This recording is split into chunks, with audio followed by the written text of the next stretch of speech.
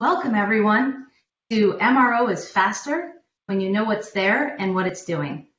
I'm Carmen Eck, Marketing Manager with Regal, and I'm going to be your moderator for today. Now, if you're not familiar with who Regal is, you probably are familiar with one or more of our many brands.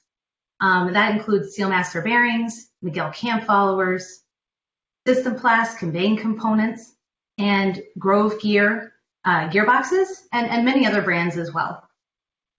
So we have a great session in store for you today. First of all, thank you so much for taking the time to be here with us today. We're happy to have you, and I think you're going to really enjoy this presentation. Okay, so let's pull up our presenters, and then we'll get to our panelists, and we'll get you introduced to the team here today. So first, I'm going to start with Dan Phillips. I'm going to turn Dan's camera on, and his mic is now live. Dan, welcome. Thanks for being here today. If you could just give us a brief overview of who you are and where you're located.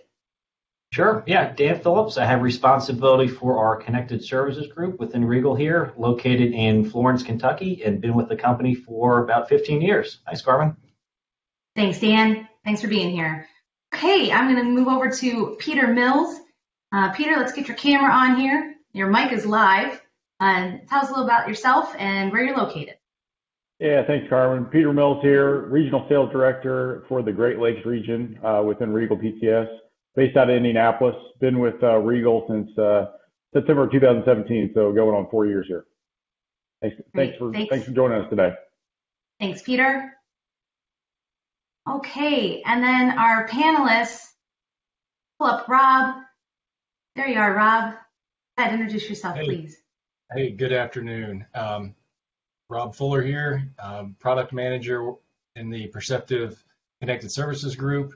Been with the company about 22 years. Looking forward to talking with you this afternoon. Thanks, Rob. Thanks for being here. Hey, and I'm going to move over to Caitlin. Caitlin, you're live. Tell us a little about yourself and where you're located. I'm Caitlin Strasburger. I'm the district manager for Cincinnati North. And I've been with Regal in a few different roles, be 4 years this December. Great. Thanks, Caitlin. So glad to have you here with us today. Happy to be here. Let's talk about why the topic of MRO being faster when you know what's there and what it's doing. Let's talk about why that's relevant. Why is it a problem if the maintenance team doesn't know what's there and they aren't really sure about the health of their equipment? Why is that a problem for them, and why is it relevant for us to be talking about that today?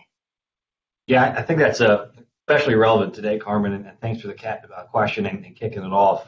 If we even step back and think of ourselves as consumers, we expect products and services to be purchased easily.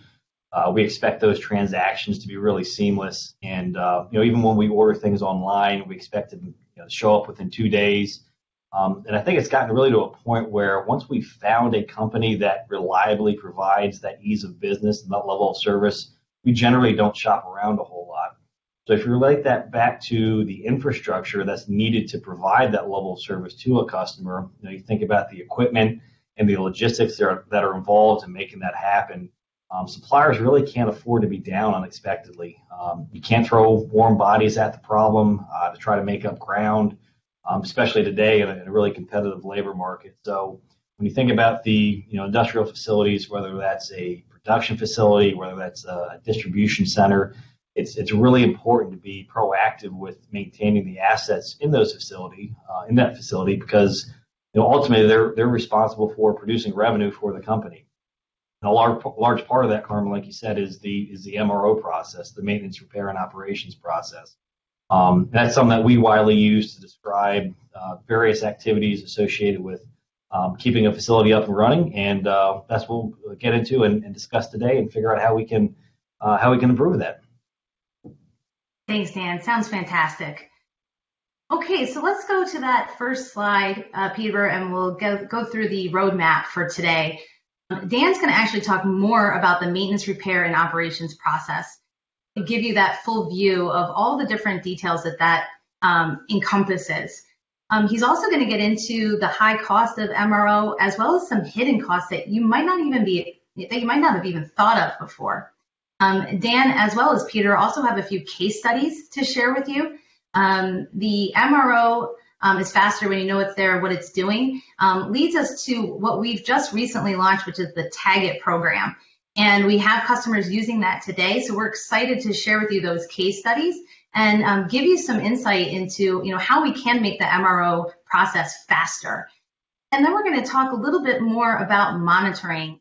So if you are a user at your facility and you're responsible for keeping your equipment up and running, it's really helpful to know what's going on with that equipment, getting some insights into the health of those components. So we'll talk more about how monitoring can help you do that as well. So I'm going to now turn things over to Dan Phillips. So with that, Dan, I'm going to turn things over to you.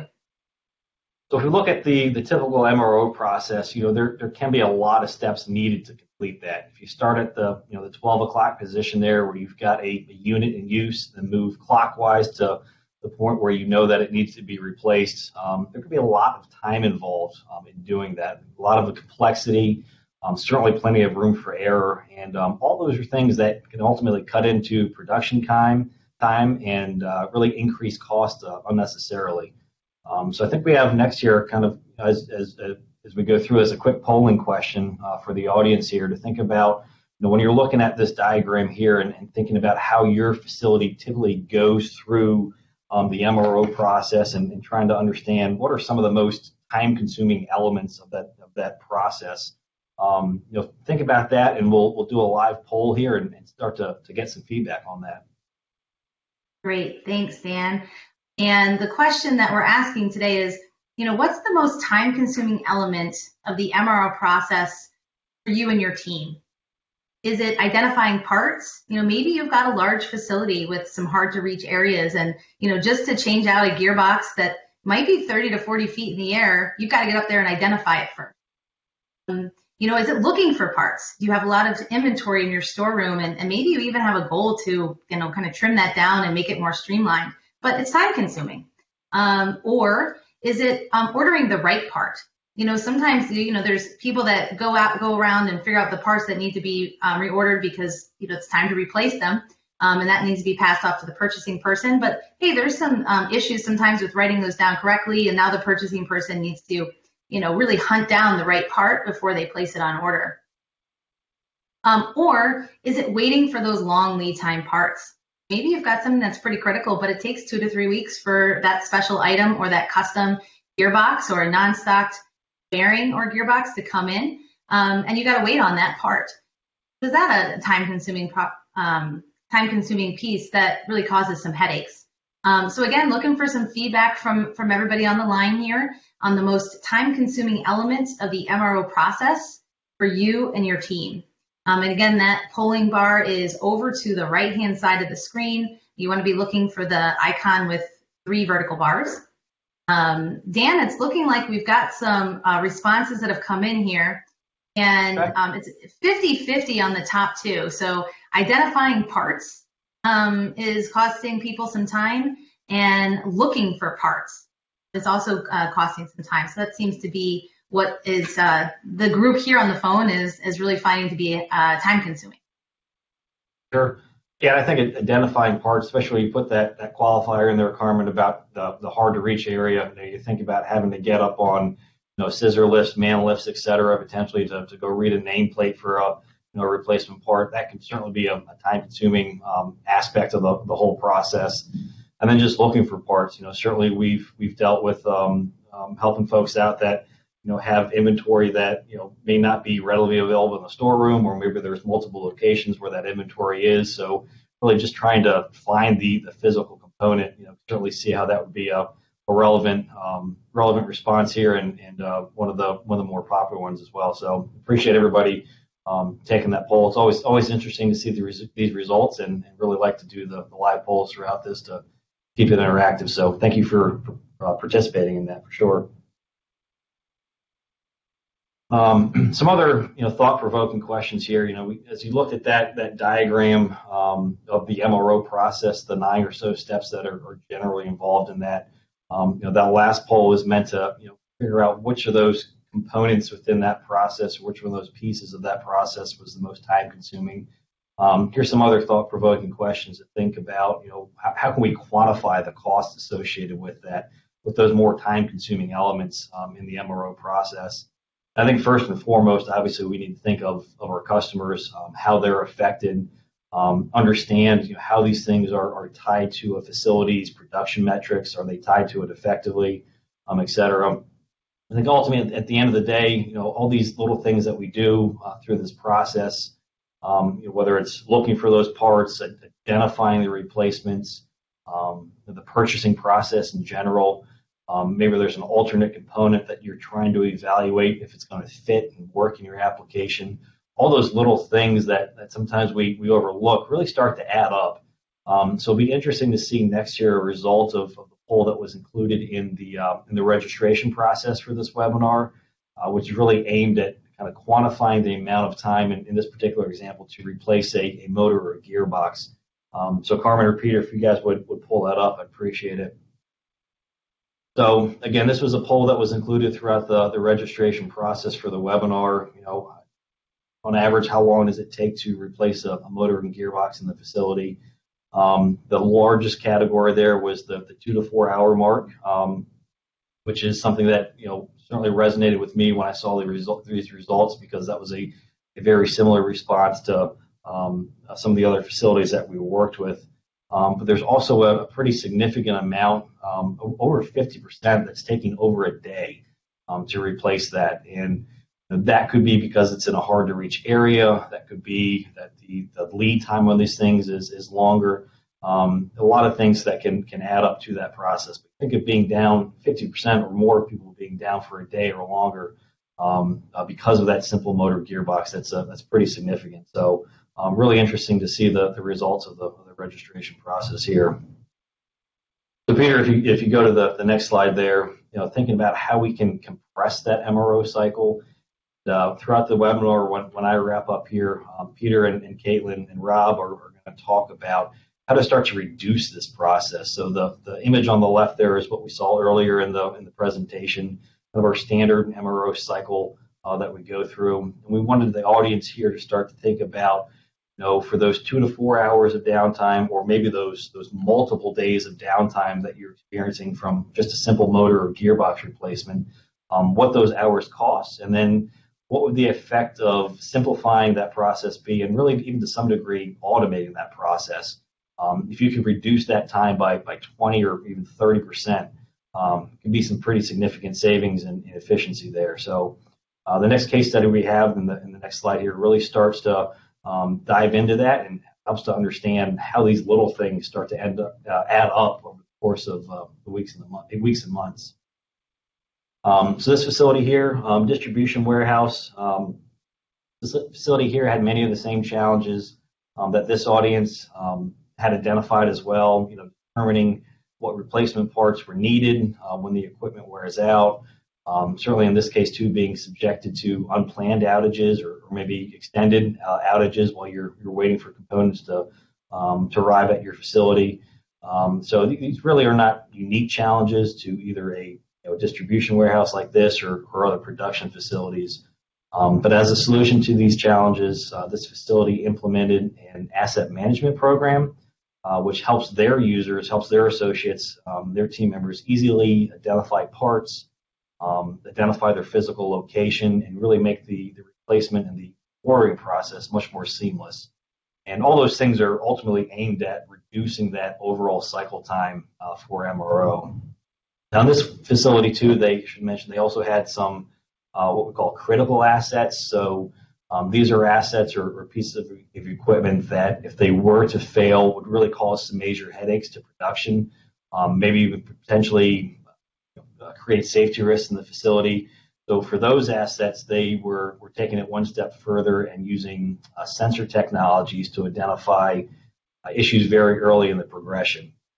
And ultimately, that allows them to plan and schedule the maintenance as opposed to the equipment scheduling them. So with the Taggett solution that Peter and Caitlin are going to get into in more depth here, at the end of the day, this facility is able to reduce their MRO process time on average from 3 hours down to 2 hours. And when you extrapolate that out to include the number of replacements that they go through a year. They're saving over $2.5 billion a year over year. I mean, that's just remarkable. So again, it just really speaks to the power of how these little things in this cycle really add up, and we're again able to reduce that cycle by 20 or 30%. There's some significant dollars that get saved as a result of that. So I think, Peter, the next slide is another poll that we did throughout the registration process here.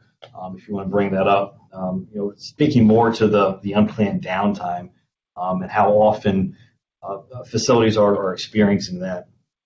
So one thing that jumped out here to me was that aside from that 8% there, that must be some very best practice top performers that never experienced unplanned downtime. Over 90% of facilities and respondents reported here that they're experiencing downtime, unplanned downtime, at least once per week. That was definitely more than I had expected when we initially created this poll. But again, this is something that people are dealing with every week. Again, that really starts to add up in terms of the labor costs and the potential production losses as well. So I thought that was a really telling story. If you go to the next infographic there, Peter, I think as you look at this kind of in aggregate, as a whole across industrial manufacturers, as the graphic there says, that's costing $50 billion annually. I know especially when we talk about government spending, we throw the billions and trillions around a lot, and I have a good grasp of how much money that is, but $50 billion is certainly a big chunk of change, especially when you think of almost half of that, 40% of that downtime due to equipment failures. Definitely significant. And those failures are the result of a number of things, maybe aging equipment, poorly maintained equipment, things like operator errors, really a multitude of causes. Really what we're seeing more and more of is facilities that are looking to mitigate these losses. We're seeing an increase in what we call condition monitoring. And that is the use of technologies to determine the health of an asset, so you can start to see faults or degradation in that before it becomes more catastrophic and ultimately fails to function. So again, we're seeing an increase in these technologies, I think largely because just sensors in general are more readily available now than really any time before. In our personal lives, we see censored or smart products just about everywhere now. And that's really because of the way that we are starting to interact with things, not just with each other, but with physical assets too, because of the smartphone. So it's neat to see how a lot of those technologies are now being applied more readily and more frequently to the industrial space as well. So if you go to the next slide, Peter, is a really good case study there. A simple case study as to how a brewery facility here is using online or 24/7 monitoring to look at the health of their boiler feed water pumps. And a boiler feed water pump is generally something that we refer to as a plant utility. So it's an asset that really is keeping the production floor running. The pump that's supplying water to a boiler, which then supplies steam to the facility. A similar type of utility assets could be chilled water, compressed air, those types of things. A lot of times they're out of sight, out of mind. This facility here didn't have redundant equipment. Having a redundant spare right next to it's rather expensive. The lead time for replacement parts or spare parts was pretty extensive, and trying to keep all those spare parts within stores wouldn't have been very cost effective as well. So the facility was really looking for a way to know in advance of any problems that they would have to address. So in this case here, they're using wireless vibration and temperature sensors, which are mounted directly to the equipment. And those are kind of listening to the equipment, obviously looking at the heat as well, in order to detect faults that were in the equipment. So that, again, they can plan and schedule the work accordingly. This is a case here that we have some more information on our website, but we're able to detect some misalignment between the two shafts there, between the motor and the pump shaft, which is ultimately going to start damaging the bearings and the seals.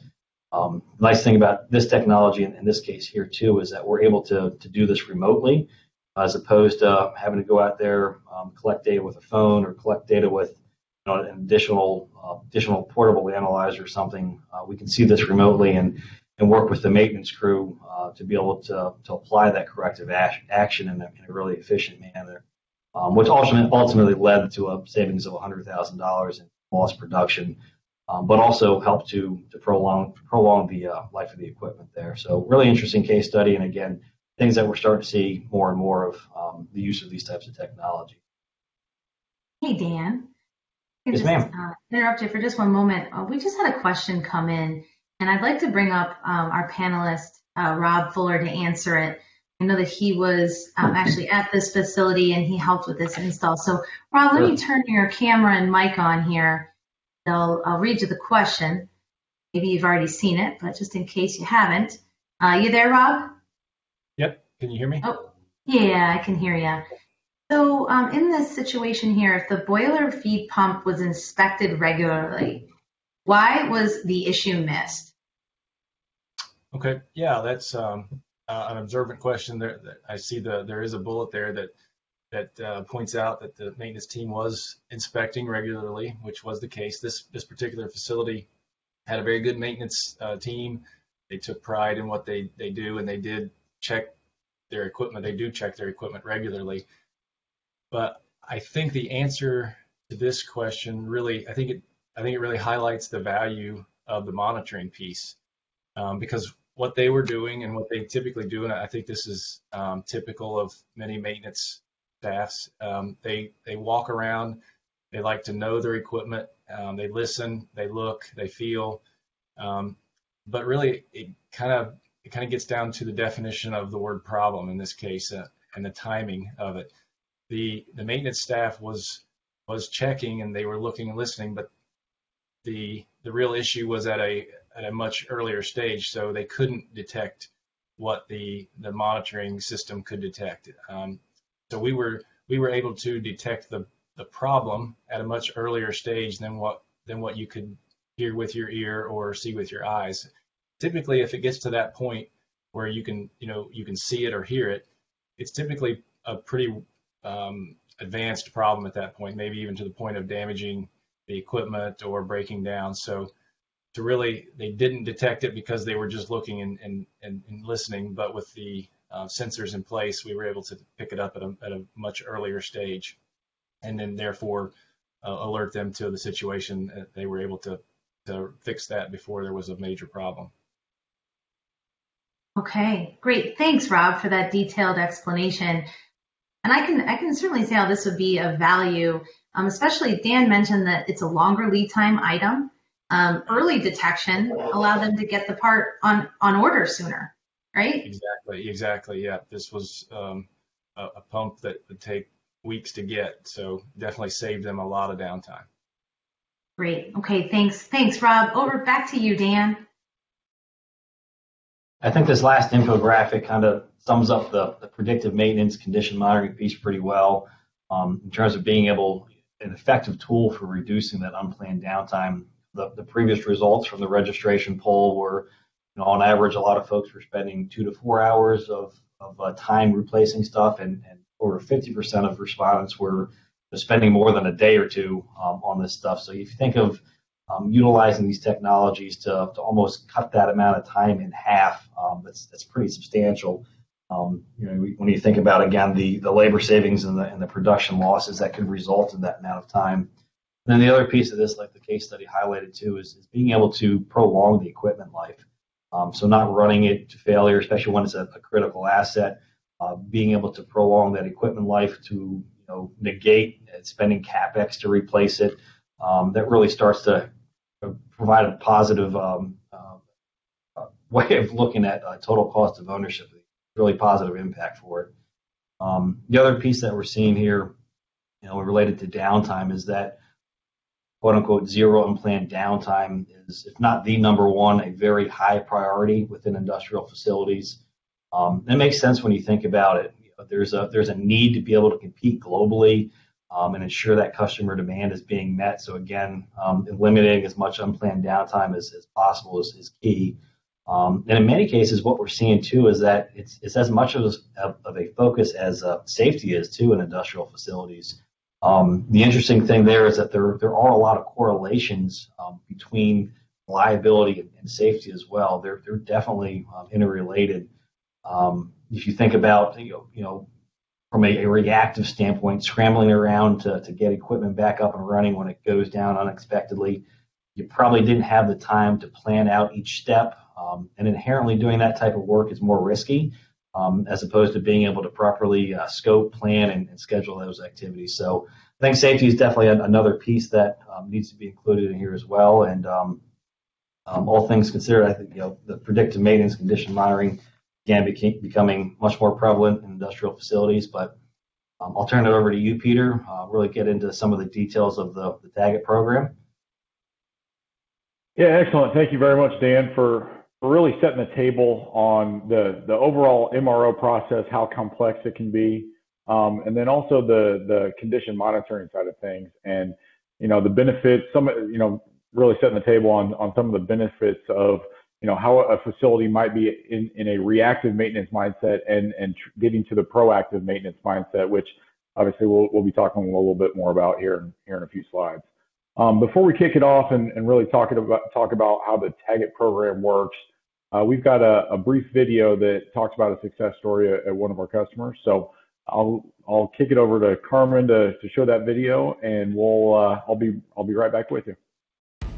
How many times have you had difficulty in getting the right parts in at the right time to maintain a safe and productive operation? How much time do you spend looking for spares in your inventory, calling suppliers or manufacturers? What would the impact to your facility be if you could standardize and streamline your MRO inventory? The whole idea behind TAGIT was to help facilities streamline their inventory and cut down on their actual SKUs. It's really evolved to something even more than that, with making ordering product much easier, as well as knowing exactly what they're supposed to do replacements with. So before they even go out onto the floor to do the maintenance, they know exactly what they have to bring with them to cut down on their maintenance time as well as the downtime in their facilities. We have so many different styles of conveyors and gearboxes, motors. Streamlining reduces the amount that we have to keep on the shelf. We can replace them quicker, not have to carry as heavy of an inventory, which keeps our costs down. It will help with identifying the units.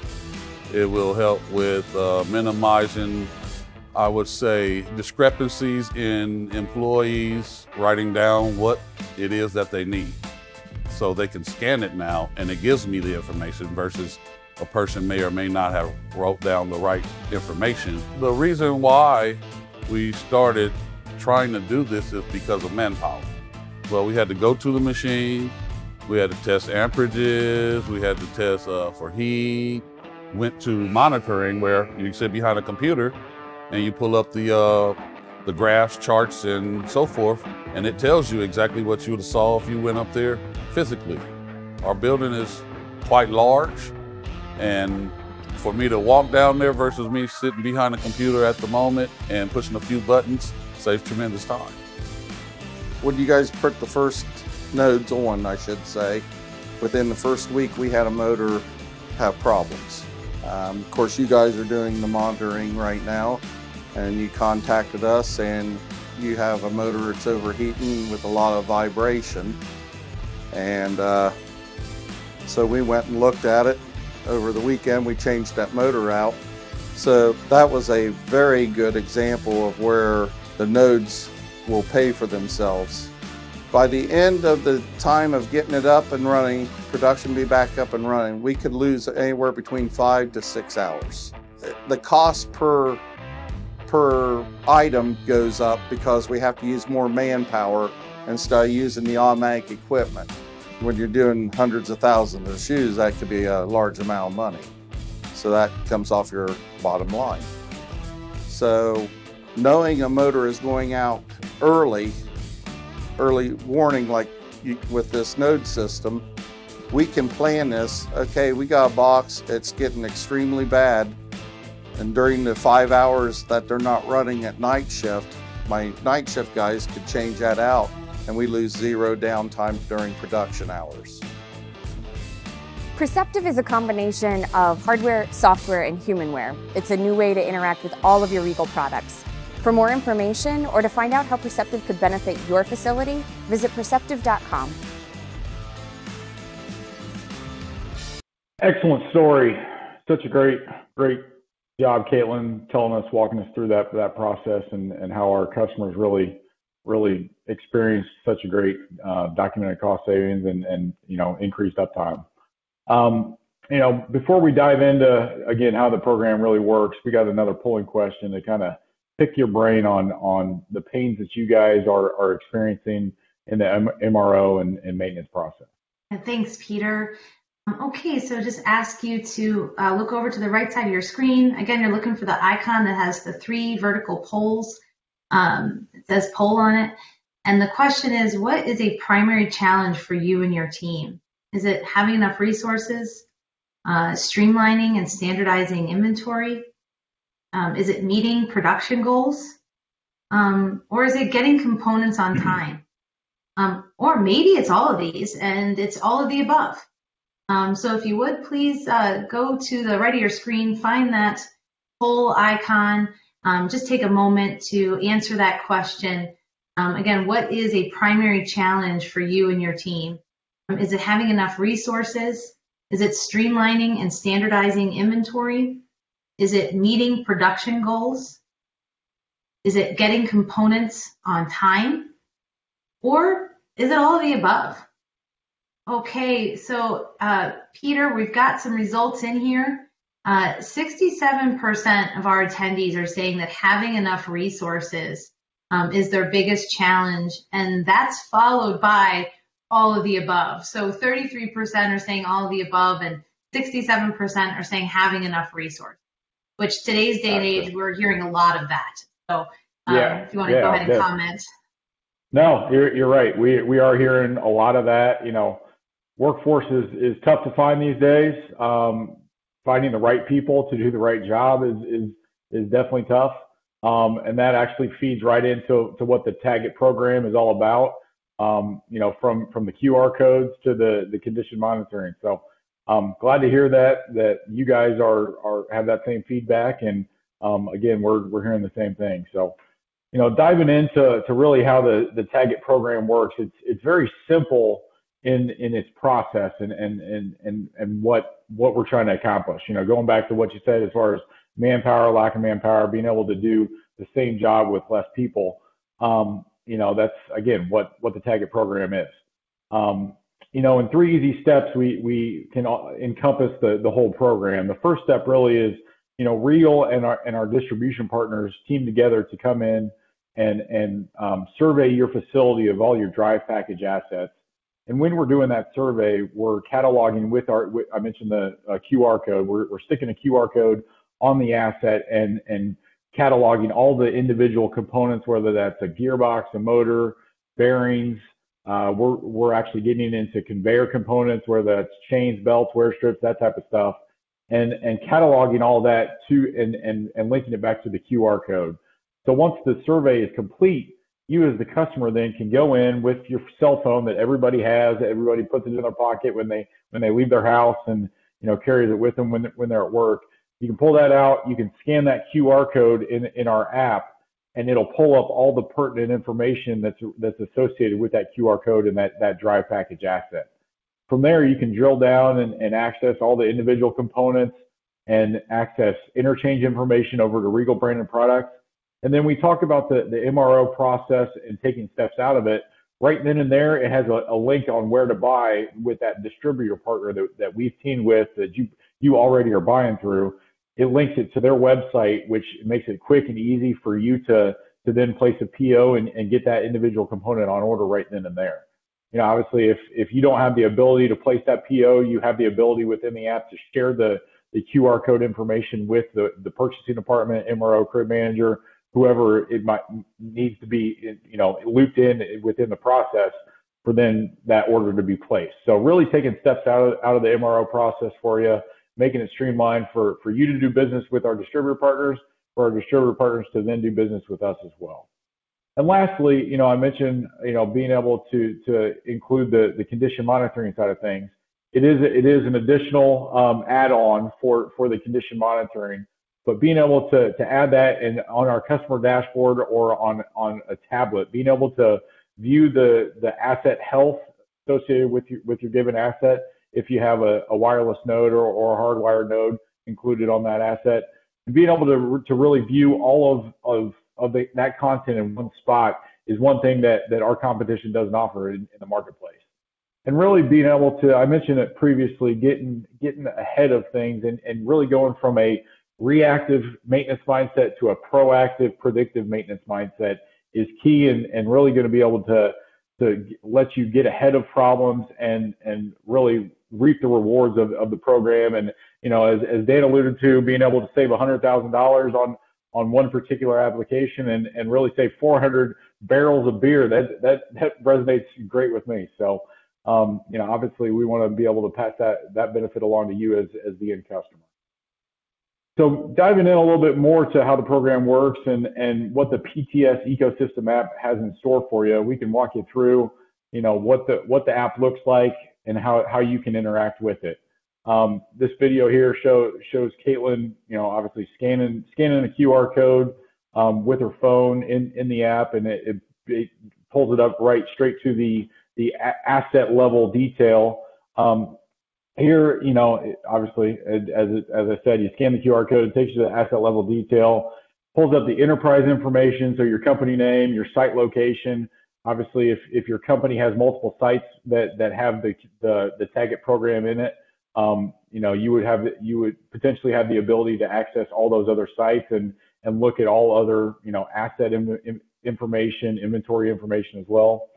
And then you're able to drill down, as I mentioned earlier, drill down to the component level and really view the individual components, the individual gearbox, the individual motor, bearings, anything that we have associated with that given QR code.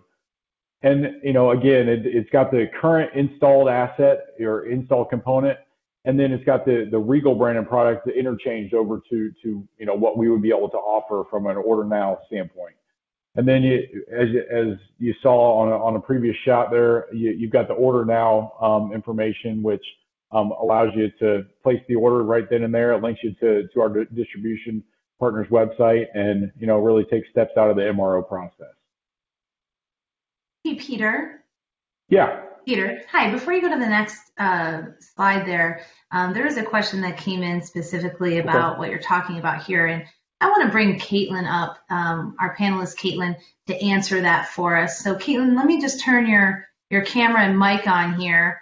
I'll read you the question. Sure. I hear you good. So Caitlin, you've been doing a lot of these surveys for customers. Can you go into some detail? The question here is, how does the Tag It program work in practice for your customers? Sure. So once we've identified at a customer that Tag It is going to be a good fit for them, meaning we've walked through the facility, we kind of see what they have, where they're lacking as far as not really knowing what they have and what I like to call their active inventory, so what's actually being used at the time. We set up a date that we can get a survey to come in, and me and a lot of times a distributor partner, someone from our motors group, we come in, we physically go through your facility and literally tag what you have through the app that Peter just showed you. And from there, instantly, you can see both on the app and on our online platform all of the information that we're putting in. And we have over 18,000 parts just in our motors and gearing, and we continue to add more in our other product groups. That's an instantaneous interchange for you. So like on this slide that Carmen is showing right now, you can see that we've changed that tie gear over to a Grove Ironman. And that pops up instantaneously because of all of the data that we have already preloaded into the app or onto the website. So it's a pretty quick benefit going through and doing the survey. Great, thanks, Caitlin. And you really spoke to how easy it can be to help streamline, consolidate your inventory by utilizing this tool as a help in that activity. So thanks for walking through that, Caitlin. Yeah, absolutely. Okay, Peter, back to you. Sure. Thanks, Carmen.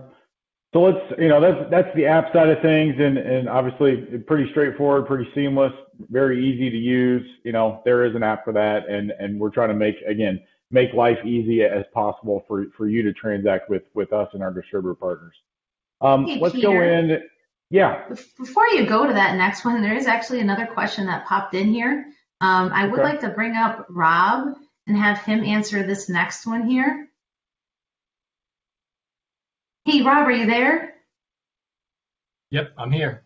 Okay, so Rob, can monitoring be added directly to the Tagit program? We've been talking about monitoring, but I think this question is more specific about can you do both? Oh yeah, the short answer is yes, absolutely. I think as Dan and Peter, Caitlin have all shown, it's a natural progression to go from an asset management type of situation to a monitoring and predictive maintenance type of situation. So with that in mind, we designed the software to do that, just that very thing. So you can have a Tagit program, you can have assets tagged and also be monitoring them at the same time. And the app makes it really easy to go between the two. And so the short answer is yes, it's very easy to do. Great, thanks, Rob. Okay, for real this time, Peter, back to you. Excellent. So, yeah, diving into the asset monitoring side of things, that previous slide showed Caitlin actually installing a node. Sorry, I'm losing there we go. That's the action shot here, but very easy to really install. We got multiple different variations of how we adhere a wireless node to the given asset. It really depends on the given application, but we make sure that we're doing it properly, whether that's drill and tapping, whether that's magnetic, whether that's adhesive, but making sure that the node is going to stay on the application, stay on the asset based on the level of vibration, level of heat, whatever the application is really calling for. So keep that in mind as we're going through this, that we really do have a solution for any type of application that you might have in your given facility. Diving into the computer dashboard that, again, you have access to ultimately when you sign up for the Tagit program, and then also when you sign up for any given condition monitoring as well. You first log in and you go to the enterprise level, which is very similar to the app as well.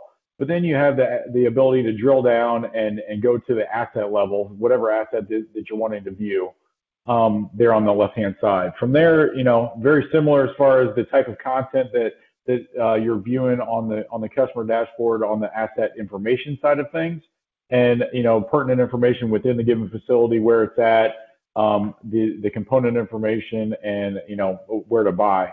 But then on the second tab that you have listed there, you're able to view the asset health, the asset monitoring side of things, and really what it has in store for you, being able to track any type of event that has happened with that given asset and with that given node, and also being able to track from day one when it was installed all the way to current day. You can track and figure out what the history is behind it. So if you see something spike, you can go back to that given date and you can really dig into what was going on at the facility at that given time, that given day, and figure out if it was a major event that was going on that can be explained, or if it really is something that's going on within that given asset that needs to be addressed. As you can see on the dashboard, we're monitoring vibration, temperature with a triaxial accelerometer. We have the ability to monitor motor current signature analysis, infrared thermography, torque. Really, again, going back to my statement previously of any solution, we can tailor our solution to any type of failure that your facility is experiencing based on the application, based on the type of failure that given component might experience. So through communication with our application engineering team and us as myself and my team as a sales force, we can really come up with the proper solution for you with the condition monitoring and the Tagit program. So a little bit more about the condition monitoring and what what sets us apart, what makes us a little bit better bell and whistle from some of the other competitors in the marketplace. You know, we have the ability to do wired or wireless nodes, depending upon what the application calls for. Sometimes we even have a hybrid system that we have the ability to tailor your offer to you based on the application. You know, the 24/7, 365 remote monitoring, you have access to the data all day, every day. Whenever you have a Wi-Fi signal or a cell phone signal, you can log in and view the data. I like to joke that, you know, you can have your toes in the sand, having a beer in your hand and be able to log in and see the data that is going on within your given facility. Say you've gotten say you've gotten a text message or email alert that, you know, something has fallen out of the range of acceptable for you. You can log in right then and there and view that asset, figure out what's going on with your given problem child component and alert somebody to make the necessary changes or again, get something on order for you. Truly, it is customizable. As I've alluded to previously, we tailor our offering to you. And then, you know, based on, you know, we can monitor standard assets, critical assets. You have the ability to go into the software and you know, really tier the criticality of a given asset to really truly understand what your facility is in need of and obviously make the necessary changes accordingly. So Hey, Peter. Yes, Carmen. Before we go to the poll question, we did get two more questions come in. So I want to bring up Caitlin first, answer the first question, and then we'll go to Rob. So Rob, heads up, there's one coming your way here after Caitlin. So let me turn your camera on, Caitlin, get you back up here. Okay, can you hear me, Caitlin? Yep, can you hear me? Yes, you sound good. Great. So, you know, Rob was just talking about monitoring. You know, in your experience, what problem does monitoring solve for the maintenance teams that you've been working with? Yeah, so big one is moving from completely reactive maintenance to not just proactive, but predictive maintenance. Being able to work when they already have planned downtime, or you know, also make sure that they have the parts that they need in before they can go in and fix anything. So it's a huge time saver. It's a big headache saver, but that they also know they're not going to be caught off guard. And I think that that's something that everyone looks for just in life, but it's great when it ties into work, right? Yeah, actually, absolutely. Sounds like some good peace of mind. Great. Thanks, Caitlin. Okay, Rob, let me pull you up here and we'll feed you that question. Let me get you live here. Okay, Rob, can you hear me? I can. Okay. So the question, this is a question about the wireless sensor here. How long does the battery last, wireless sensor?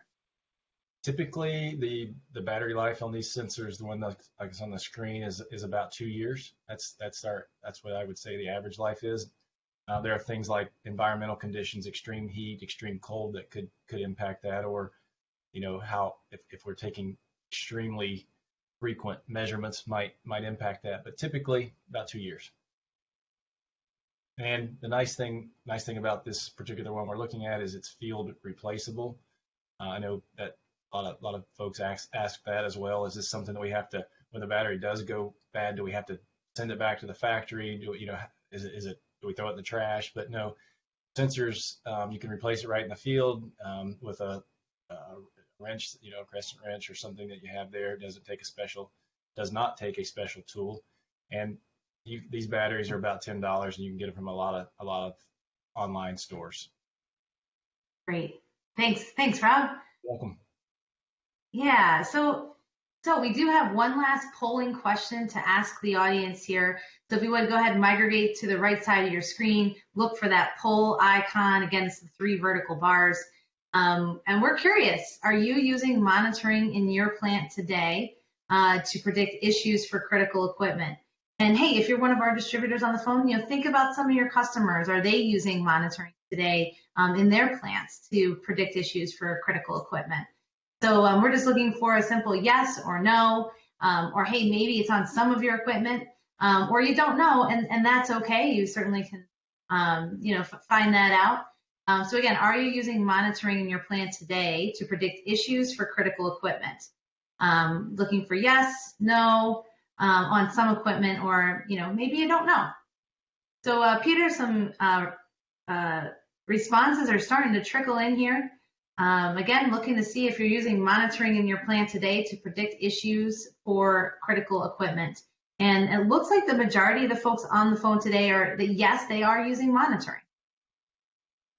That's excellent to hear. I guess my challenge to you would, and obviously want to have a conversation with you after the fact, but truly understand what you guys are monitoring, what you guys are getting. Is it route-based, web-based? Do we have a better way of doing things? Again, just wanting to better understand what you got so that we can make sure that you hear our complete story and make sure we have the best solution for you. So, one other thing that, for those of you that didn't respond to that question, but aren't maybe doing condition monitoring, Carmen made a good point there of selling peace of mind. I mean, really getting to the proactive maintenance mindset and knowing when something's going to fail and not having to stay up at night wondering if something's going to fail. You know that you're getting ahead of stuff and being able to sleep peacefully. I can't speak to how much that is worth. So keep that in mind when ultimately you're thinking about the reactive versus proactive maintenance mindset and really getting ahead of things. So with that being said, wanted to reiterate to you what the Tag It program is and the condition monitoring offering that Perceptive has, and we really think that MRO is faster when you know what's there and what it's doing. And I want to thank you guys very much for your time today and joining us and letting us talk about the Perceptive Tag It program and our condition monitoring offering. And let us know if you guys have any questions. Thank you very much. Great, thanks, Peter. Just again, the Q&A box is open. A lot of you have been asking questions right along, but maybe still a question that's floating around in your head. So feel free to go ahead and type that into the Q&A box. Peter, Dan, Rob, and Caitlin, they are available to answer any questions that you have. The other thing is maybe you want to have a brief conversation, a one-on-one with one of our Perceptive specialists. In the chat box, I've pasted a link. And this link is pretty cool because it takes you to our booking tool. And this is very nice, super convenient. You take the link, copy it, and paste it into your browser, and it will take you to a calendar. And you can pick a time that's convenient for you to schedule 15 minutes to talk to one of us. And again, really convenient. It will send you an email and give you a link to a Microsoft Teams meeting, connects you right in with one of our specialists, and you can talk specifics about your application, about your plant, and maybe even bigger picture, what your goals and objectives are and what you're trying to accomplish. Because I think that there's a solution here that can help you, really tackle, some of those goals and objectives that you and your organization have. So I encourage you, you can even save that link for later. We're keeping that booking tool is open. It's something we use frequently throughout Regal to connect our customers to our specialists. So feel free to copy and paste that link or hang on to it and use it later if you want to get into the specifics with one of our specialists. Very easy to use tool. I am not seeing any questions, any new questions come in here. Just doing a double check. So again, would really like to thank you so much for your time and participation. Everybody have a wonderful rest of your day. This has been recorded, and we will be sending out the link to everybody who attended so they can view it or share it with others. And again, thank you so much for your time, and everybody have a wonderful rest of your day. Thank you. Take care.